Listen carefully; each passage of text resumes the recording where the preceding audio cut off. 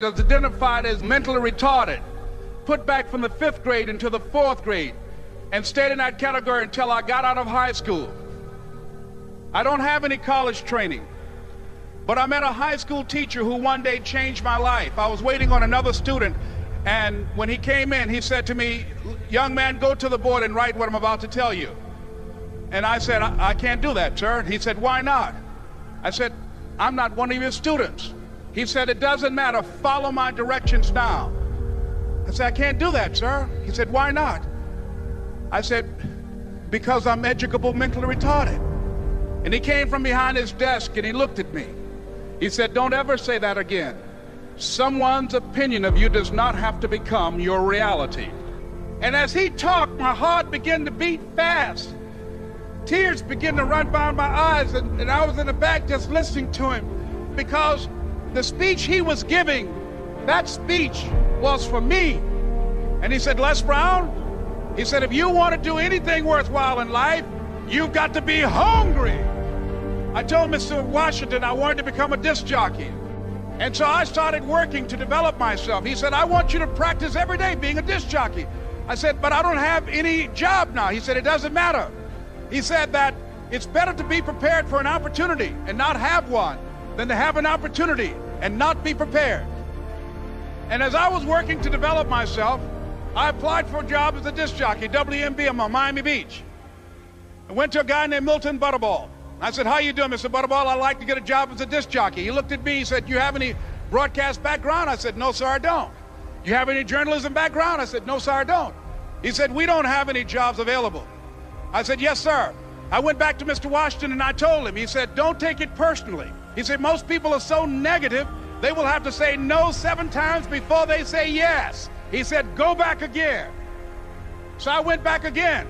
I said, "How you doing, Mr. Butterball? My name is Les Brown." He said, "I know what your name is. What do you want?"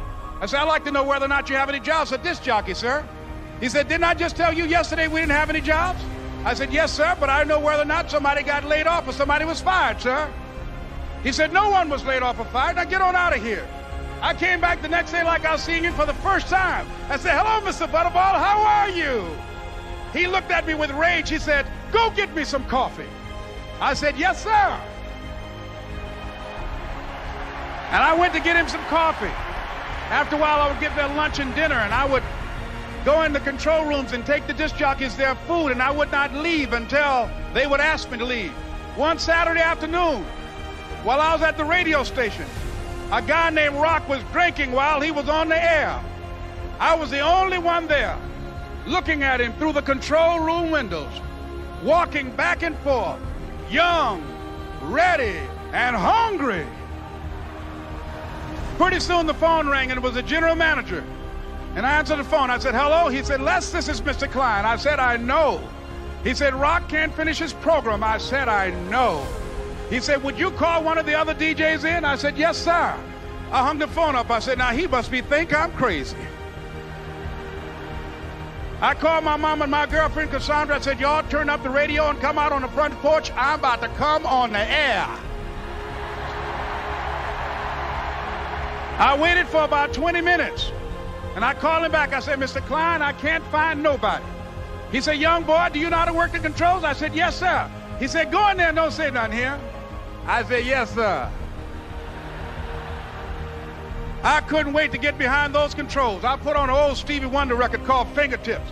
I sat down behind that turntable. I said, "Look out, this is me, LB Triple P, Les Brown, your platter playing papa. There were none before me, and there will be none after me. Therefore, that makes me the one and only. Young and single and love to mingle, certified, bona fide, indubitably qualified to bring you satisfaction, a whole lot of action. Look out, baby, I'm your love man." I was hungry.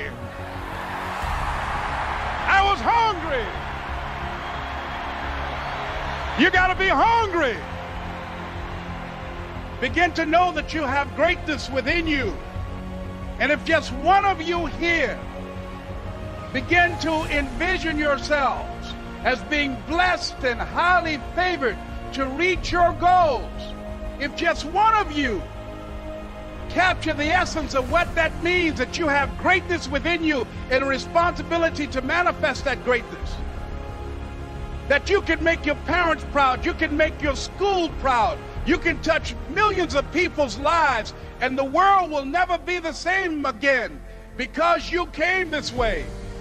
It was hard, ladies and gentlemen, coming to speak to people. And I was facing financial difficulties in my own life.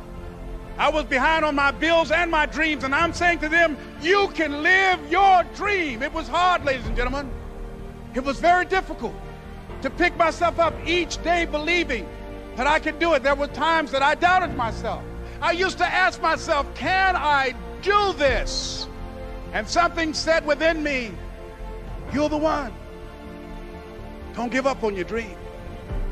By continuing to push forward, by continuing to run toward my dream, that one day I would have my own talk show.